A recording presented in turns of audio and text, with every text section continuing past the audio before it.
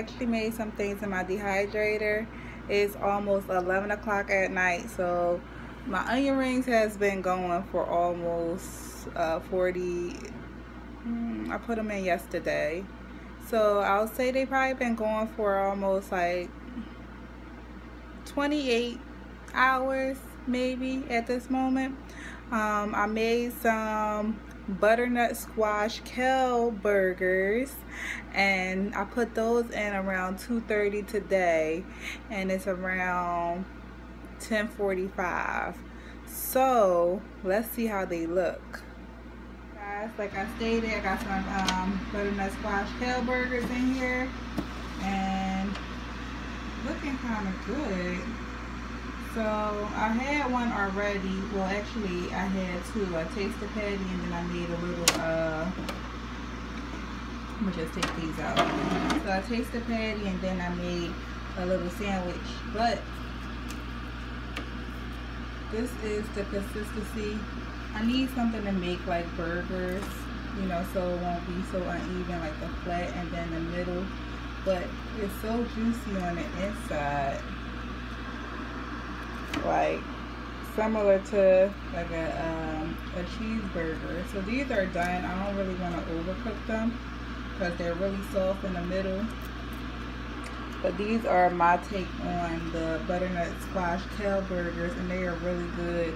I will open one, but I'm about to make another sandwich, so I'm gonna show you guys how that turns out. But yeah, that's those, and then my onion rings are still cooking. So I'm gonna put this back in there real quick so I can show you the onion rings. Now, some tomatoes, but you know, I'm experimenting with those. I had some cherry tomatoes.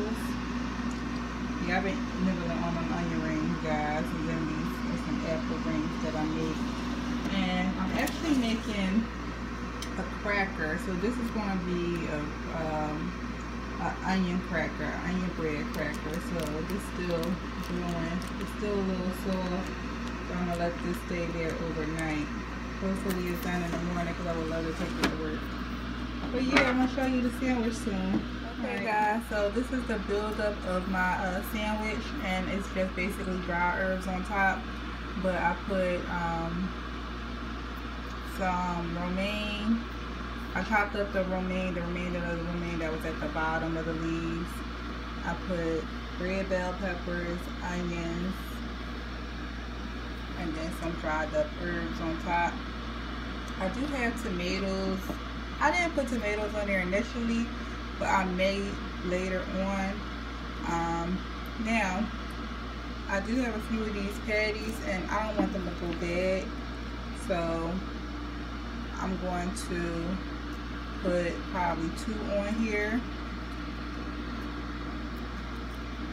and maybe store the other 2 in the refrigerator. And when I'm ready to eat it, I'll throw it in the dehydrator for like a few minutes. But I don't want them to dry out, because in the middle they still got like a salt texture. And I think with the butternut squash, it basically made it like a cheese to me. Like it tastes like cheese. The only downfall is that I didn't make a sauce. So with this, I will probably make like a savory sauce, more like a spicy sauce, possibly.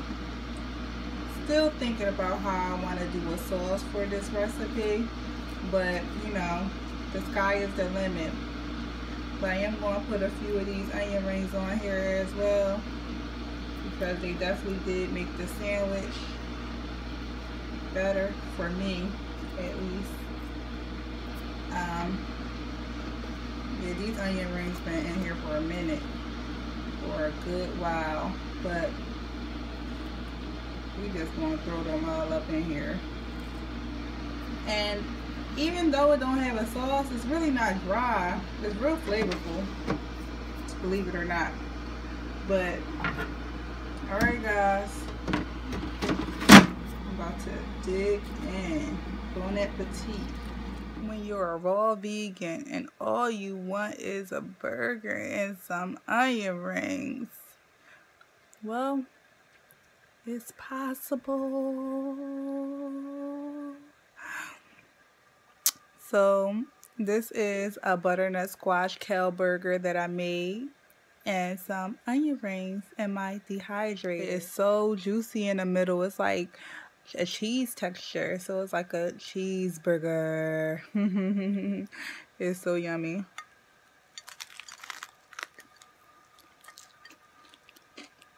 It's falling apart, guys. So good.